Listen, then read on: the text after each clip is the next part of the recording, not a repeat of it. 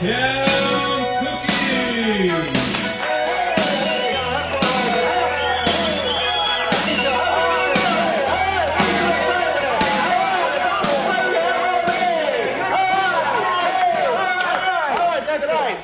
Thank you.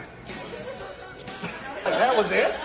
This is Pat Mack and I'm Mike Faverman. We're here to make you happy, make you some food and get some laughs out of you, okay? Pat and I made this awesome DVD, which we're going to be telling you about later. It was Pat and I in the woods with a camera. We saw two guys with a camera. Automatically, they thought Brokeback Mountain. Saw it coming. That's what I'm talking about. And I got mad because I could do a lot better than Pat. We have got some great recipes here today that we want to get started on right away. Rump and flank steak marinade will consist of Jack Daniels.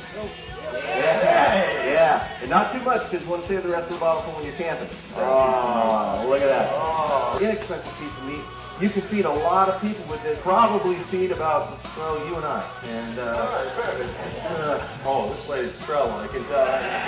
Now, we don't throw this marinade away, do we? Absolutely not. We don't because it has Jack Daniels, so we're going to give it to this guy right here. Couple meat chops. Tip your head back, buddy. Come on, yeah? What's our next recipe, Pat? Our next recipe is chili. It's a little bit of extra virgin olive oil. Oh, nice. Pepper. Oh, it smells nice. I hope you appreciate that because that burns. He looks like a Flintstone, doesn't he? How many ladies drink out of a box of wine? All right, we got one lady. One drunk over there. All right. Smell the chicken? Ooh, nice. Good stuff, people. Brown maple sausage. Only the best for you guys. Sweet, isn't he? I'm sorry. This recipe is called Dad's Potatoes. Nice layer of unsalted butter across your tin for salt. All right. You guys remember tater tots when you were a kid? Right on top of your seasoned butter, right? You guys like green peppers? Green peppers? I like onions. How many people did mushrooms in college? All right, one. Okay, good, 3, excellent. You want to come up here to my kitchen, lady, or what? I'll let you see what's cooking, you know what I'm saying?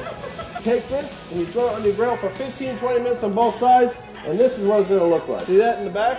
Ooh, 15-20 minutes on both sides. And I used to work in the restaurant business. You know, I didn't work for TGI Fridays. I worked for the competitor. Oh, crap, it's Monday.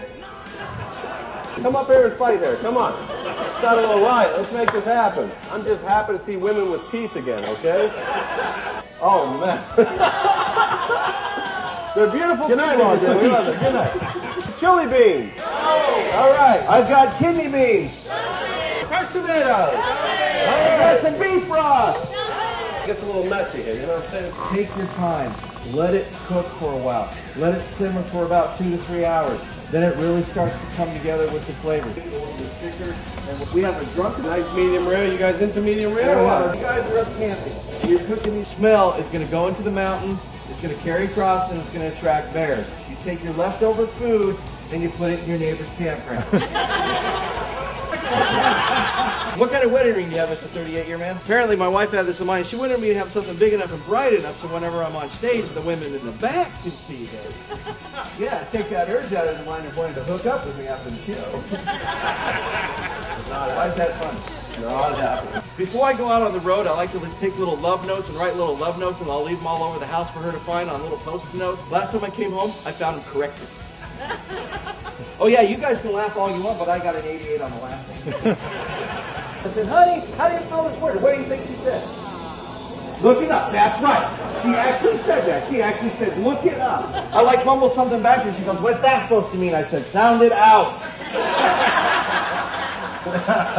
I ain't looking nothing up. Oh yeah. You really need to take advantage of getting out in the mountains and cooking like kings and living it up. Dirty rice, Mexican done, twice baked barbecue chicken, strawberry dumplings. Are we done here or what? I think we are. I think our children are already got recipes. Any questions?